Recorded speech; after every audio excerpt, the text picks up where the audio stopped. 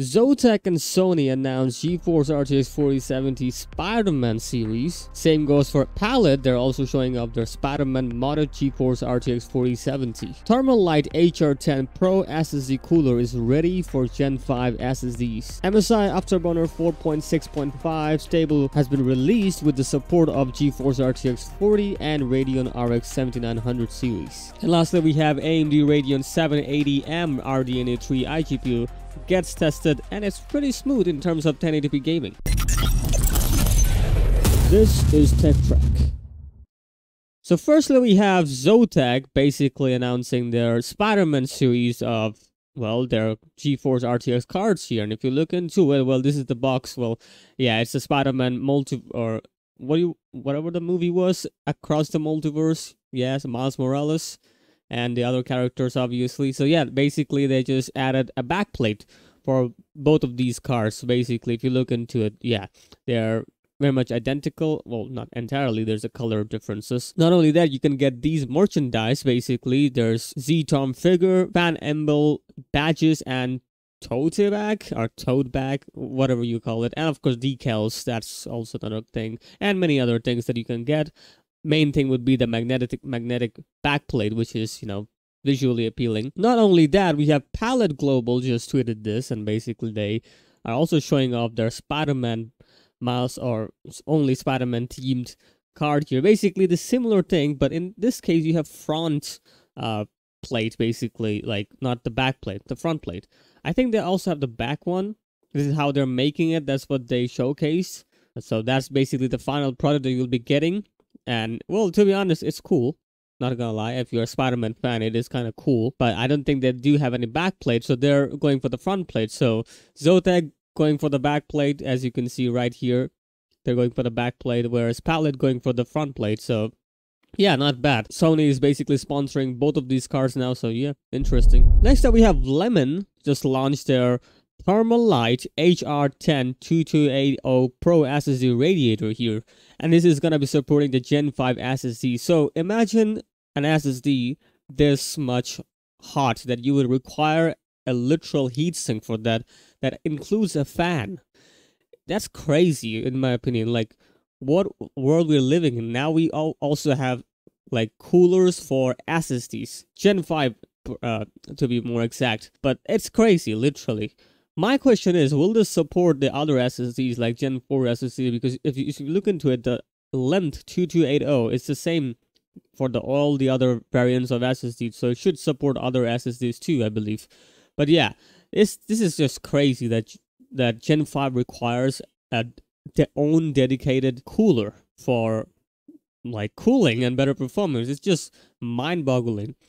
But we also have the pricing for this, and if you look into it, this is 119 yuan, and if you convert it, we're getting 17.31 United States dollars. Basically, I believe it's gonna be around $15. You know, if you include tax, maybe $20, maybe, who knows? But yeah, it's still cheap enough. So yeah, it's just completely crazy. It's just completely crazy. The design, if you look into it, there are 4 heat pipes here coming from both sides, 2 from here and 2 from here, and then obviously the heatsink, the fins, and of course the fan. Yeah, it's just crazy. And also one more information is that it has the fan speed we are getting is 3500 to 6000 RPM. That's loud as hell.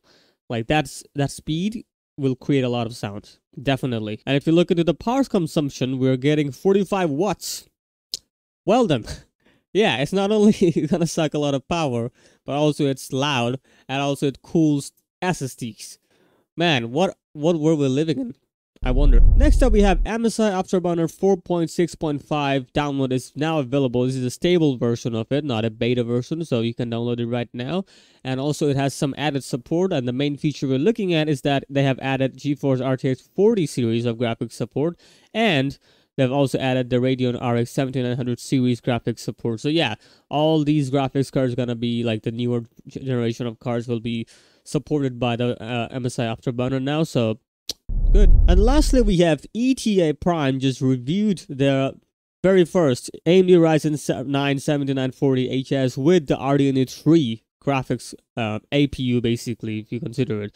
And well, if you look into it, this is the spec, basically the AMD Ryzen 9 7940HS Zen 4 CPU that this one would come. So I mean, not just the CPU. This is the APU that has the iGPU. That is the RDNA, the first iGPU that is coming from RDNA 3.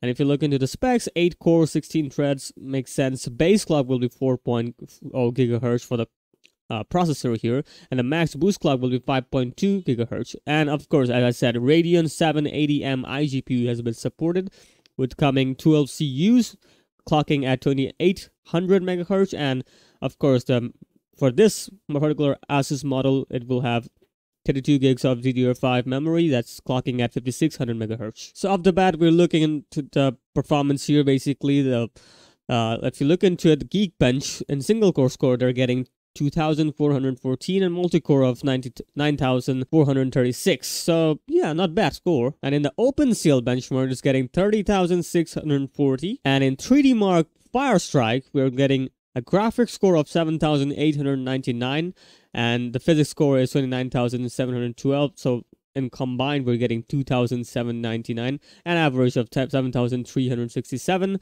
So yeah, that's the GPU score we're looking at. So GPU is not that weak either. It's good enough for 1080p gaming, and we'll look into it. Well, we have the Time Spy score, and well, it's not that good, honestly. Like only like the graphics score, if you look into it, 2,830, and CPU is around 11,000. CPU is quite high for sure, which is 11,453, but the GPU is not that good, and kind of makes sense why, because it's a Time Spy score here. And for summary, we have some performance metrics here in this video cards article. We'll look into it.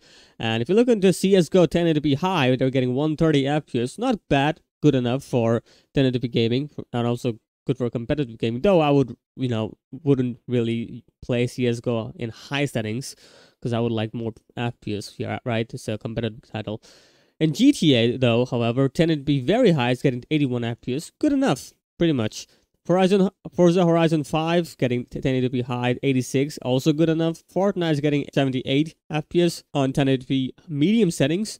Doom Eternal on 1080p medium is getting 83. I would really want more from Doom Eternal here, because Doom Eternal is pretty like optimized game, good enough. So 83 FPS, I feel like we need more from that. Yeah. Horizon Zero Dawn 1080p favor performance. Don't know what kind of metrics they're looking at, but 69 FPS, nice. Call of Duty Modern Warfare 1080p recommended with FSR performance mode. You should look into the performance mode. It's not that, visually attractive, but still we have the performance metrics of 106 FPS. And Cyberpunk, the last one, 1080p medium settings with some low mixture. We're getting 70 FPS, around 70 FPS. So all in all, iGPU, not bad performance in my opinion. Like, not bad. Really, it's not dedicated GPU. It's literally iGPU. So getting this amount of FPS is pretty good. I mean, for extreme budget gaming or budget laptop gaming, it's not a bad deal in my opinion, because like iGPU, then again, we need to consider that. iGPU at 80 watts, not bad.